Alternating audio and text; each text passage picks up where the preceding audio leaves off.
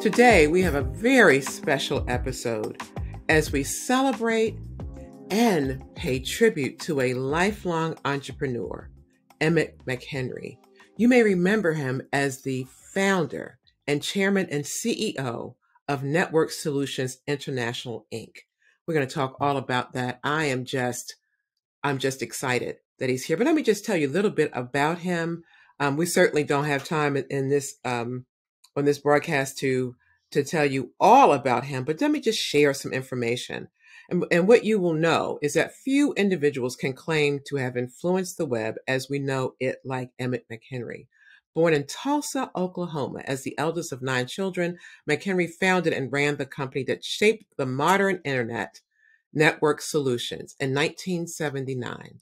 Beyond his rich entrepreneurial career, McHenry has distinguished himself as a mentor, communicator, and motivator, traveling extensively to virtually all corners of the globe, serving on dozens of boards and accumulating numerous honors and awards. And so we're really pleased that he's going to accept our award. Mr. McHenry directly oversaw several groundbreaking innovations: the development of the first internet protocols, the creation of .com, .net, .edu, and .gov domains, and the management of the world's first domain registrar.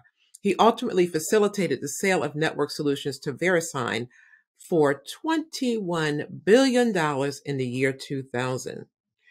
McHenry went on to found a network engineering and security company. With Netcom, he received awards for service excellence from IBM, NASA, Lucent Technologies, well, I haven't heard that in a while overseeing 200 employees and accruing $260 million in revenue. An undeniably technology visionary, McHenry correctly predicted and successfully capitalized on the convergence of voice and data communications decades before the ubiquity of the internet. Please help me welcome Mr. Emmit McHenry. Thank you, Mr. McHenry. How are you today? Well, thank you. I am superb. I I'm like here with you. you. Aren't you a charming person? I just sit in awe of, and again, we'd like to thank you for allowing us to honor you. You've accomplished so much. You are a role model for so many. And so it's just nice to have you as a part of this conversation and then ultimately as a part of our ceremony on October 12th as we recognize the best of the best with the induction of our 50th anniversary Leaders and Legends Hall of Fame. And so we have kind of characterized some of our Hall of Famers, and we look at you as certainly one of our trailblazers. Well, thank you. It's nice to be thought of as a beginning person versus an Yeah. ending person. Yeah. Oh my goodness. You've had an amazing journey. And given where you've started, Tulsa, Oklahoma, eldest of 9 children, to what you did with Network Solutions, with Netcom, with all the things that you've been doing over the last few decades, and to where you are right now, can you tell this audience on this journey, what do you see as 3 most important things that you've learned along the way? Well, let me begin a little differently. I was really born in Arkansas, Forest City, Arkansas. Okay. And my mother was very concerned about me growing up there. And she sent me to live with my grandparents in Tulsa. So I grew up in Tulsa, was greatly influenced by the culture of the Black community in Tulsa, highly entrepreneurial. But I must say my mother's family was equally as entrepreneurial. So that's by context. What have I learned? What have I learned? Before you go there, because I can't get, I need to ask you about the Tulsa piece, and you said entrepreneur. So what was the business climate like for African American in Tulsa when you were growing up? Well, my family, so let's start there more narrowly, were in the concrete construction business.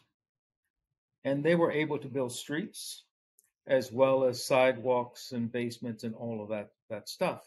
But they were really individual entrepreneurs who came together for large projects.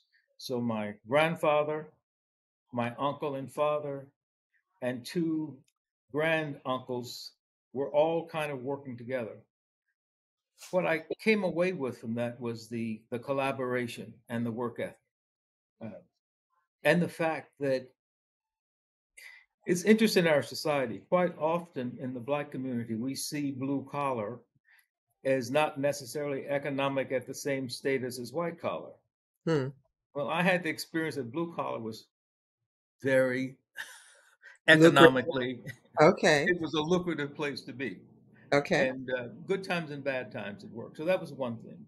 I was also a paper boy in Tulsa, and I owned lots of little jobs in the community. But in my and which gave me great insight in the people who lived in my community.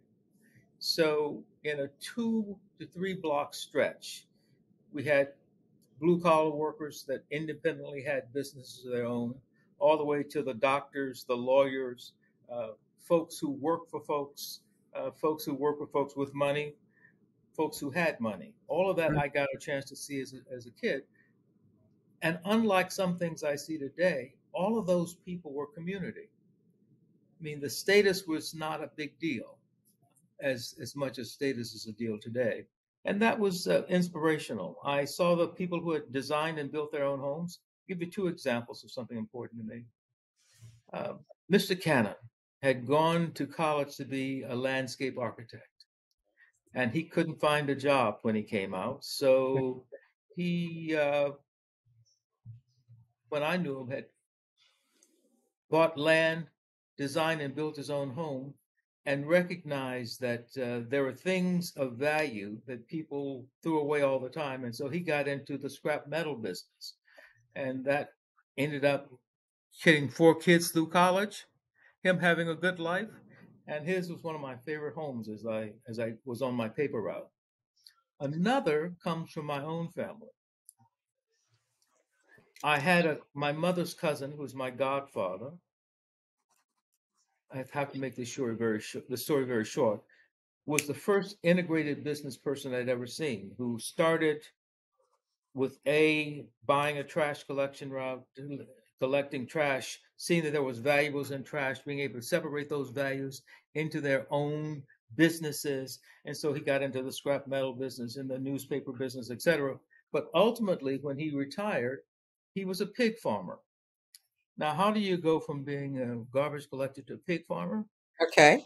Because you recognize in restaurants, they throw away a lot of Ah, food. And if you give okay. them special containers and negotiate a better price point, they will separate all of that stuff.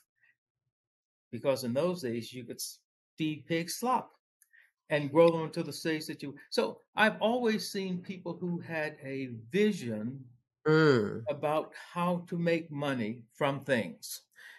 And they were doing the things that they wanted to do because they were free of other authority at that point. And that was highly motivational to me. And as my grandfather used to say, you got to be able to count. If you're going to lose, you got to be able. So I was always interested in math and science. In the scrap collection business, you learn that there's a lot of stuff being thrown away that could be repaired. And so I always got into the mechanics of things. How do you build stuff? So those gentlemen and that community had a significant impact. Outstanding. And so tell me a little bit more. And so growing up in Tulsa, and getting your first taste of entrepreneurship by your environment, Mhm. how did you parlay that into where you were in the position at Network Solution?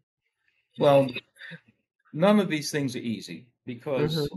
in Tulsa, I was an athlete, fortunately a good student, but I always had jobs. And I worked at a country club, and I worked at a country club with the really rich and saw how the really rich lived. Okay. And that was a little different than my community. And they were business people of a different kind. They were corporate business people versus entrepreneurs necessarily. Some entrepreneurs would become corporate guys. So when I went to university, I was going to be a physicist. That was my big thing, physics. Loved. I started.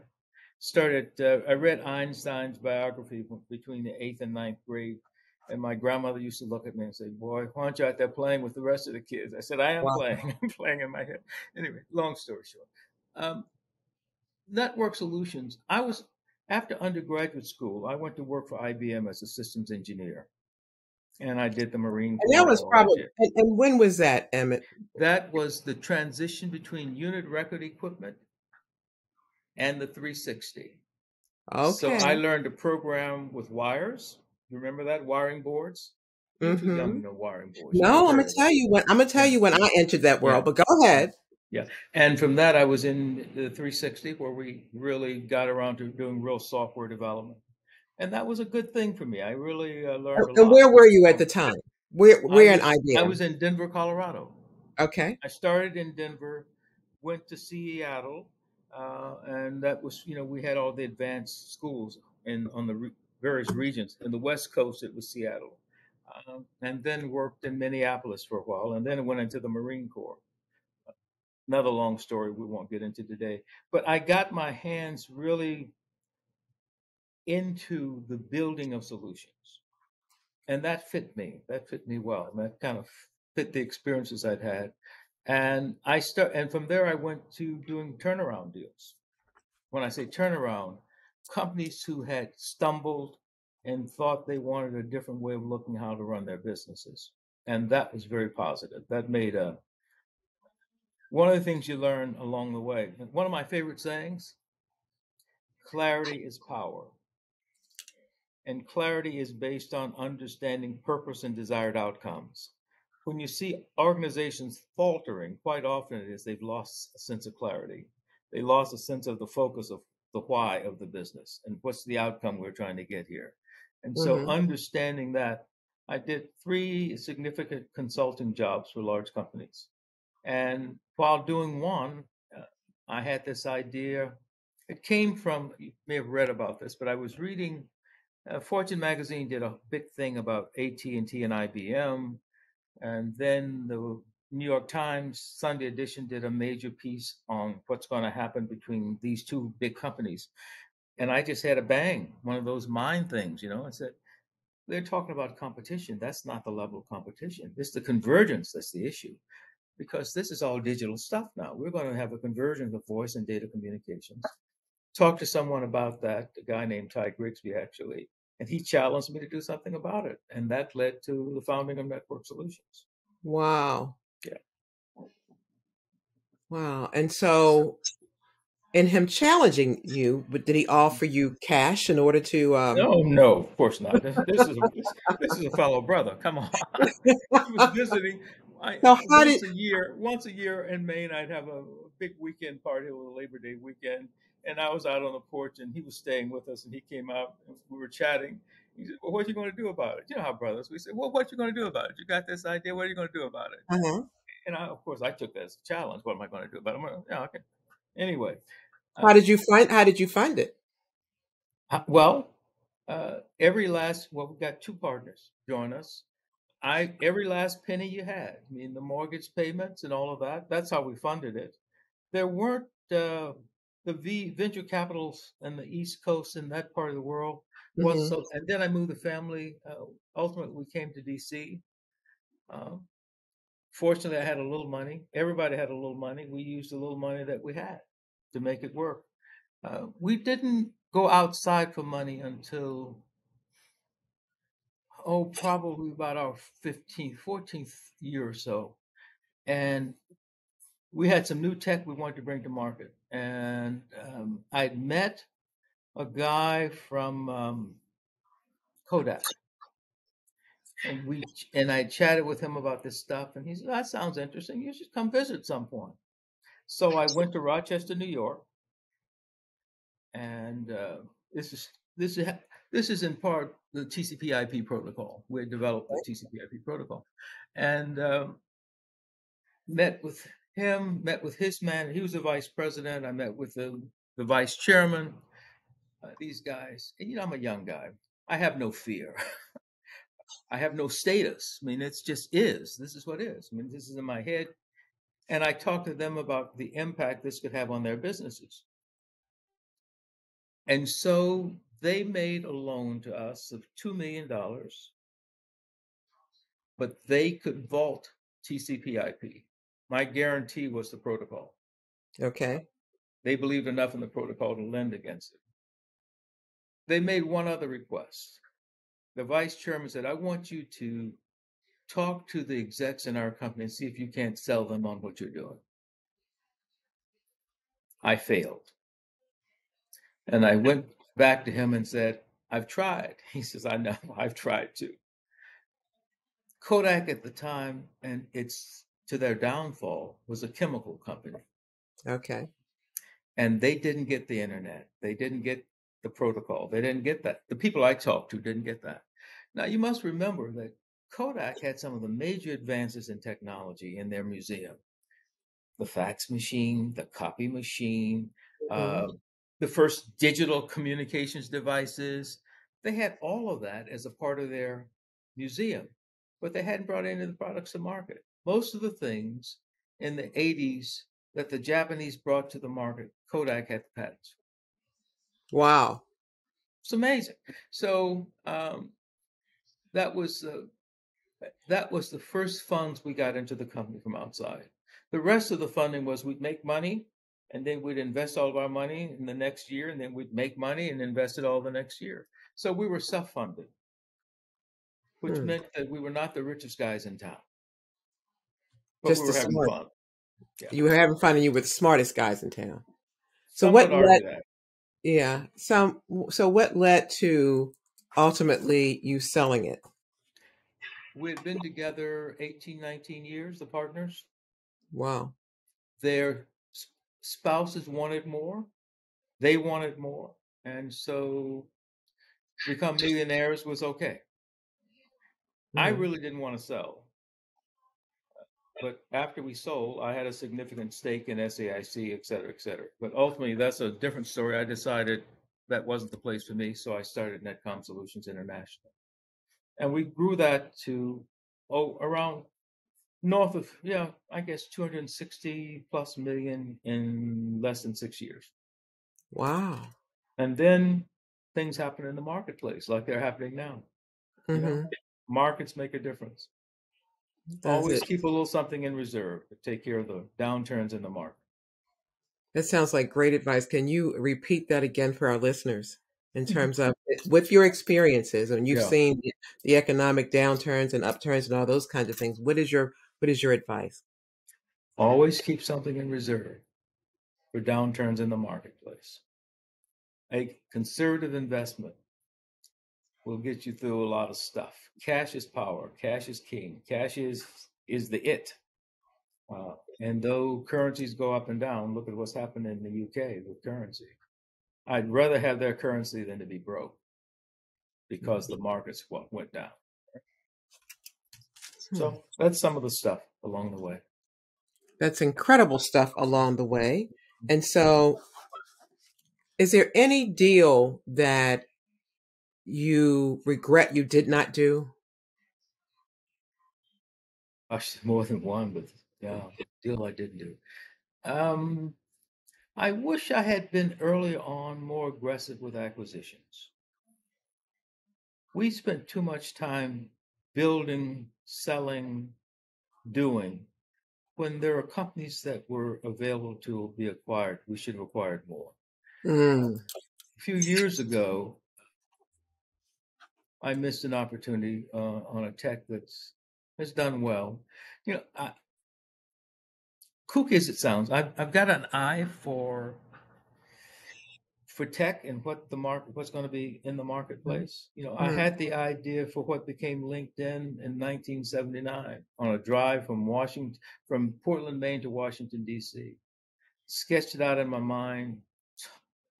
A couple of years later, I talked to one of my guys about it, but we never did anything with it because we were so busy managing the day-to-day. You got to find some time to step away from the day-to-day to think. It's really all about thinking and innovation.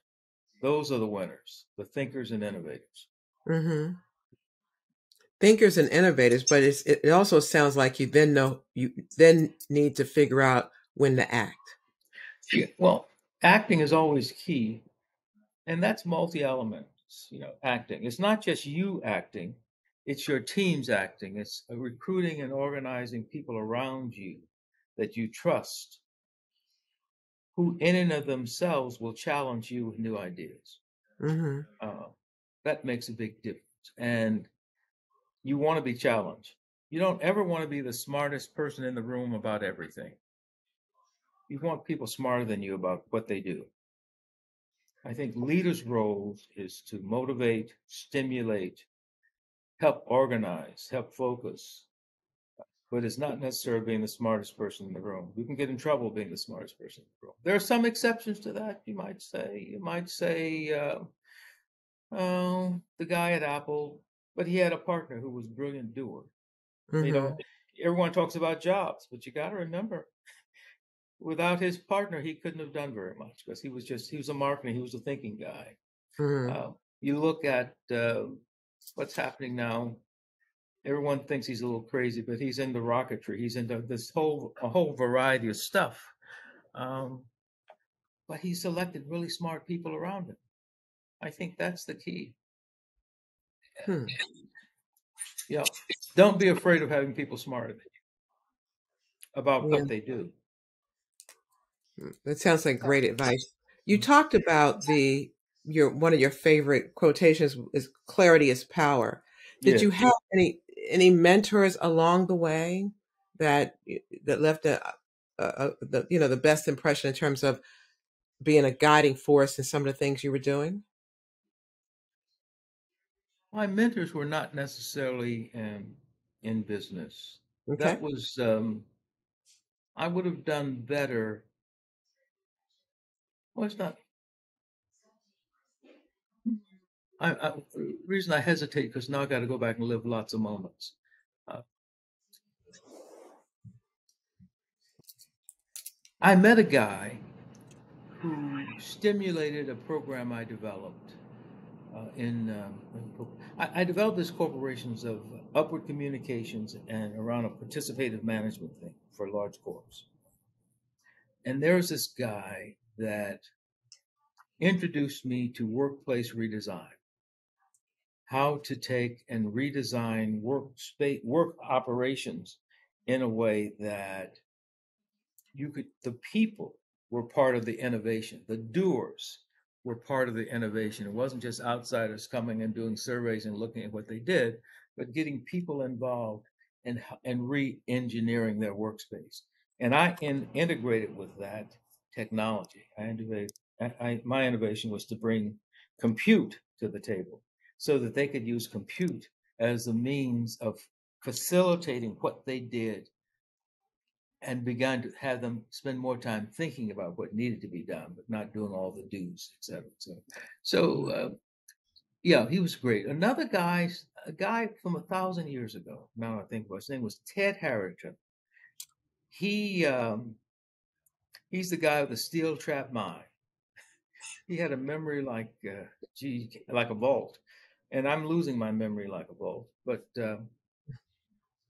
Ted was one of the first people to really introduce me to large corporate stuff as a consultant, and that was important to have his nurturing, and as much as anything, providing me the opportunity to work with him on large corporate consulting.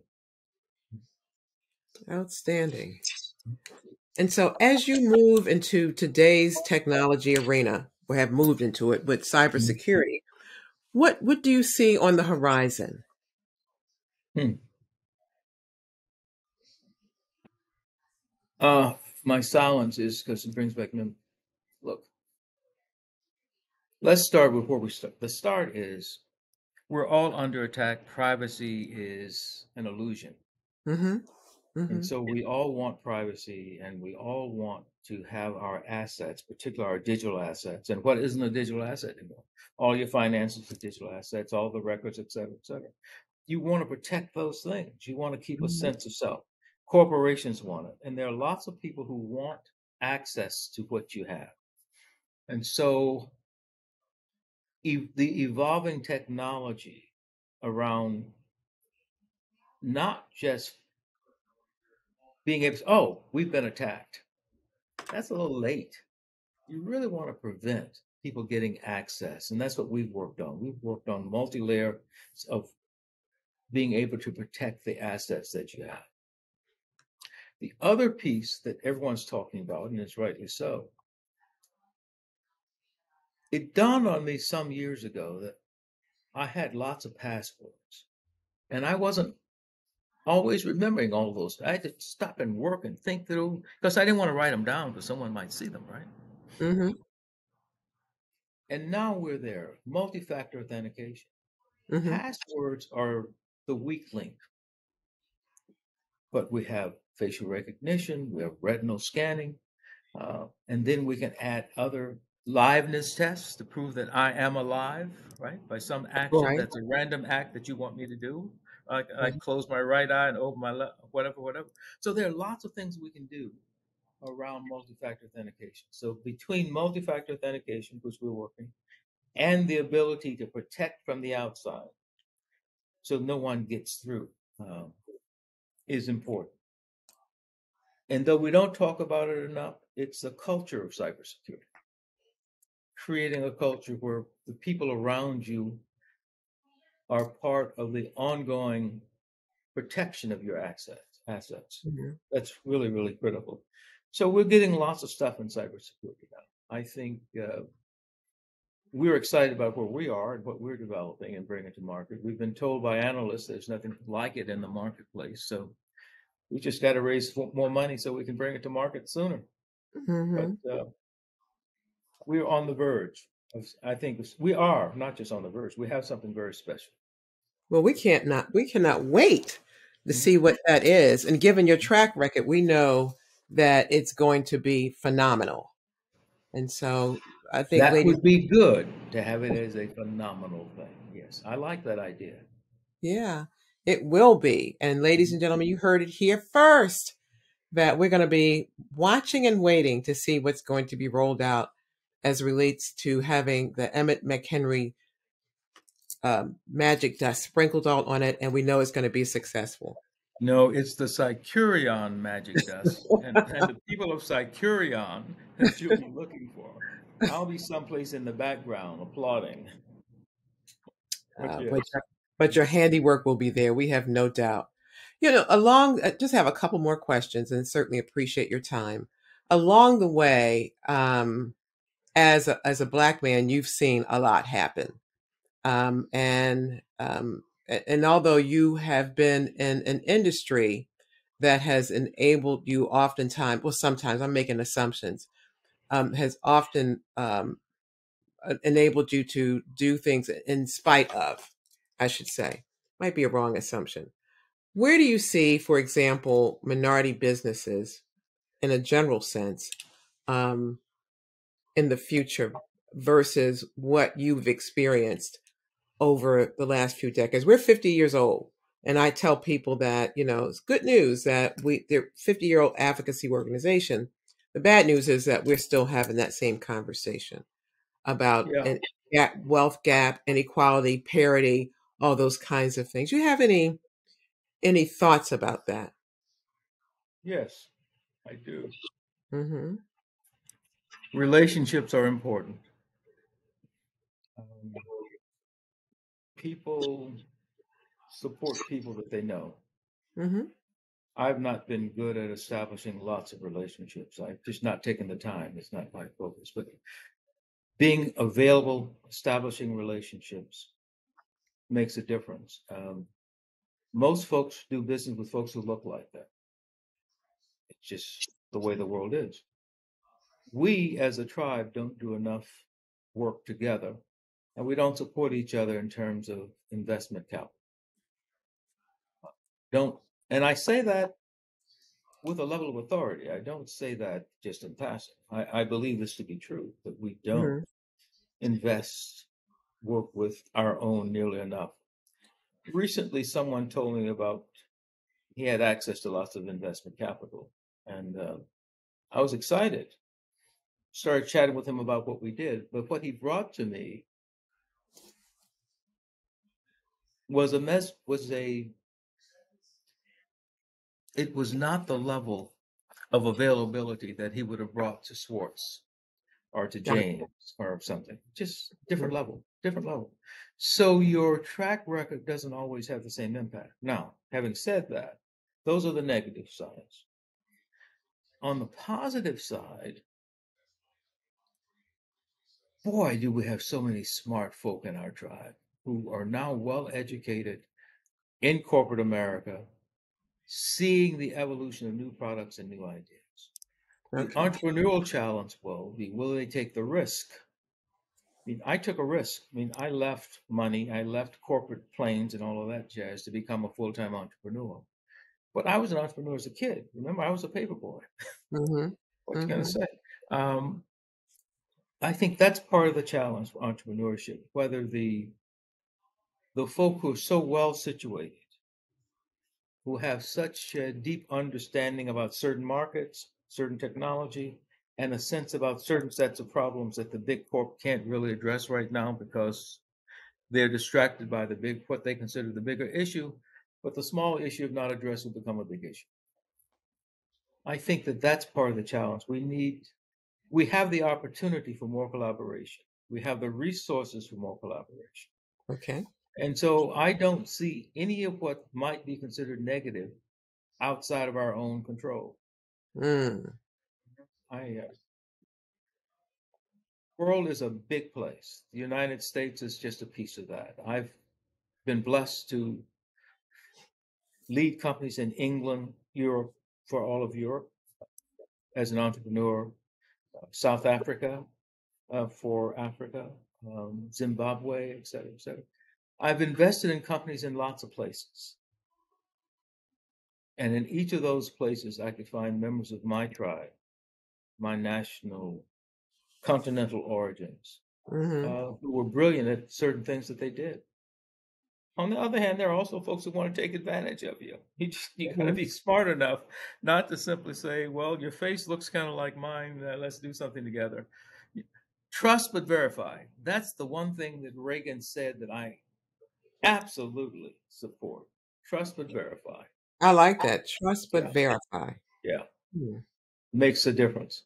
It's the difference between, and I have lost lots of money by investing in people as the front end investor whose money was used to try to raise additional funds, Okay. and those funds weren't raised. So you got to begin to look at, do you want to be, what's the group that's going to come in here, and what's the plan for raising enough money to really launch the business? Because you can eat up a lot of cash as a starter enterprise from folk without ever getting to the product stage. So I want to know that A, you've invested everything you've got, and B, we're in a position that I'm a part of, not the one of, to make this thing happen with you. Part of and not the one of. I love that. Looking back, how would you have capitalized network solutions if you had to do that differently? How much more capital would you have raised? Oh, whew. Because isn't part of it we don't No, know. no, no, no. Yeah, this is often look, I needed the 2 million. So I accepted the 2 million. Mm-hmm. That 2 million we were able to pay back, by the way, did not give us the wings to fly. Mm-hmm. If I'd been able to raise 50 million, 30 million, then the billions would have been ours, wouldn't have been someone else's. Mm-hmm. We ended up selling because people were burned out. And by the way, we sold to SAIC. SAIC took it public, as I had recommended they did. And then it was sold, VeriSign, and that was the 22 billion. What they sold was a fraction of what we had created. We were just, the non-compete didn't allow us to compete with some of the other tech that we brought. Hmm. Then later, I found out that someone acquired it for, things go up and down. On the downside, it was sold for 215 million or some number. I said, if I only kept my eye on it, I think I could have raised the money to buy that at 250 million Mm-hmm. because of its validity and the ideas that ideas I had at the time of things it could have done differently or in addition to. Hmm. You should be talking about is TCP/IP. That's the deal. That's what Oh, was on this. well, That let's was talk. on the space shuttle. All of Let's that let's jazz. let's talk about that protocol. So tell me about TCP/IP. You don't have to be the first. You just have to be the one who's willing to take the bigger risk. Okay. There's some professors at UCLA were playing with a protocol, transmission controlled internet protocol, and they made some progress, but not dynamic enough. And what's that about? That's about allowing. When I was young, IBM did not talk to Honeywell. Honeywell didn't talk to et cetera, all that jazz, right? So the protocol allows different machine manufacturers to communicate with each other. Right now, I'm sitting here using a Dell. Over there, I've got a Mac. They all communicate, right? That's what we did. And the significance of it, that when the space shuttle program had to select a means of communicating, TCP/IP was that protocol. Wow. At one point, we had 135 people at Johnson Space Flights working on those issues. And by the way, as an aside, my great angst, I didn't get to know the computer, the sister who was doing all that computational stuff. Oh, okay. We overlapped with her. Mm-hmm. Jesus, how could that happen? Well, you get focused. You get focused. Yeah. Mm-hmm. So that was, I consider, one of the, and so we took that little code and built it in 2 million lines of code later, and all the money we could find and the money we could borrow to get to marketplace. And that became your dynamic internet. Without that, the internet would have failed. Hmm. There's a lot in wow to unpack and unwrap it with that. And so That's what where we had raised more money. money? Life would have Okay. been really different. Raise what about how much more money? Remember, I said we borrowed 2 million, Right. but I That was was saying if we could have gotten 25 to 50 million, and I okay. can't say the exact number, that would have made a universe of differences. Would you have Universe. would you have thought it possible then to Oh, raise? of course. Oh, Mm-hmm. to raise the money? No. Right. And People how were would you surprised that we know? were able to raise 2 million at that time. It wasn't. Well, We that didn't. seems like an awful lot at that time, wasn't it? Well, I didn't know. This is in Washington D.C. metropolitan area. I Mm-hmm. didn't know folks who were raising money like that. Mm-hmm. There was a group in Philadelphia that invested in some companies. I met with, and I can't think of the name of the group now, and I know it so well. Um, they invested in a couple of deals, but they weren't technology deals. They were service deals. And they took a couple of companies public. Did not do very well eventually. But yeah, they were, but no one, this would sound cruel of my own tribe. I don't think people, I tried talking to folk in our tribe who had money. They didn't get it. They thought I was They, out of my they didn't head. understand. Yeah. Yeah, didn't understand it. And I used to say, maybe I'm not a good communicator, but My question. sometimes it's the not being a good listener. Mm, That's is okay. the issue. Yeah. Because my question is around, and I can see people not understanding because you were in the forefront of stuff. Is this, was this like in the PC? So was this like in the 80s? Yes, Okay. late 80s, of course. Late Okay. 80s, late 80s through the 90s. Yeah. We sold the Hmm. company in the early 90s. Which We, really, by the way, because of where we are in the market and the cost of money, we started our company when Jimmy Carter was president, okay. and the interest rates were what? Up in the 20s? They got Wow. to be that high. Yeah. Hmm. Hmm. With everything that's kind of going around now in the country, um, I do. It seemed like the timing might be right. So I do hope that, and all the knowledge, of course, that you bring to the table in terms of how to really, because that is something that a lot of business struggle with, not only businesses of color, but all businesses. And that's the undercapitalization of a business. But at the same time, it's like, how do you know? I think we're smarter about it now, but I would imagine then, how do you know what the ceiling of capital you could have raised on new Well, ideas? you Yeah. know, and that's one of those not good use of time questions as an entrepreneur. The And only so, thing is for an entrepreneur is what can I learn from what I did or didn't do? mm, What could I have done differently? Who do we see in the marketplace that has done what I wished I had done? And see how that works. Because there are always patterns for success, a lot of patterns. And I think we as a tribe have to not let the fact that someone not looking like us did something and got through and we didn't get in the way. I think that the fundamentals are if we can model it right, and this is a day, this is big data analytics, a lot of data that we can play with here. This is a much richer environment to sell into because of all of the access to information that mm-hmm, we've got, data. So I think I hold myself responsible for shortcuts. One of the things I did not do, and so I challenge, I had a controller, not a CFO. mm, I really needed, given how busy and given the struggle, we really needed a world-class CFO. That would have been a difference that makes a difference.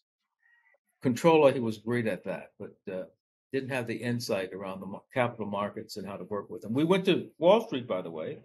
We had a third party take us to Wall Street, make some pitches. In private, I'll tell you some horror stories.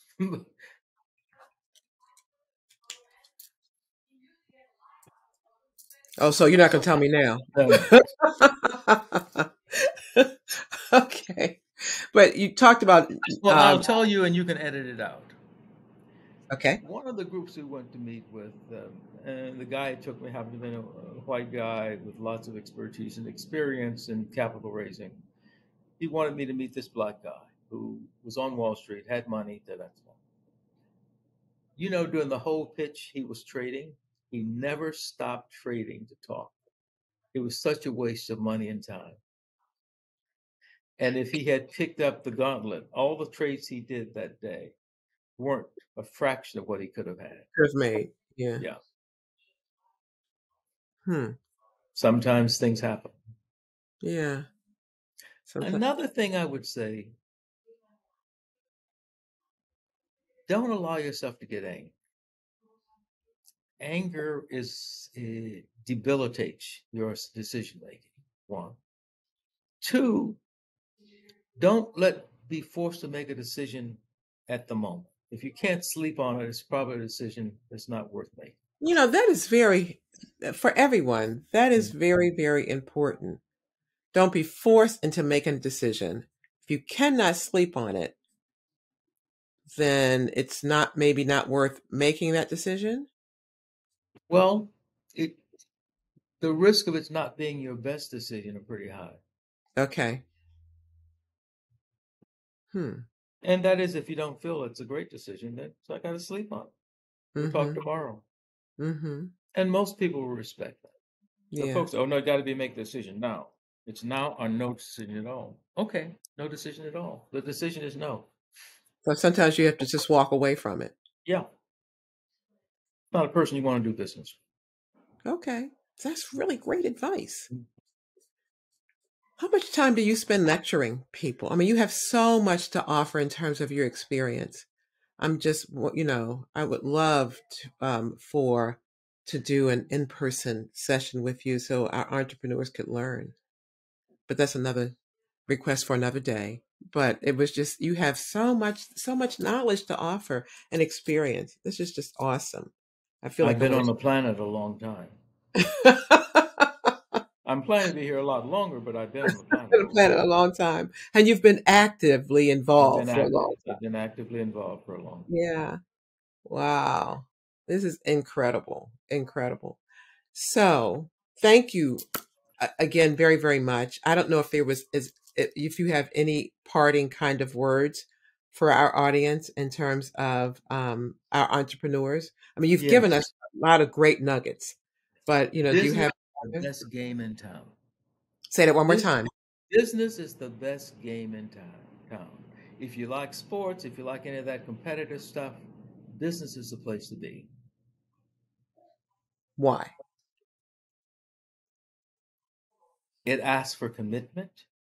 It asks for discipline.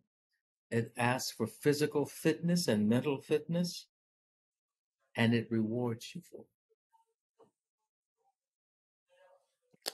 I love that. And you heard it here. It's a direct quote from Emmit McHenry.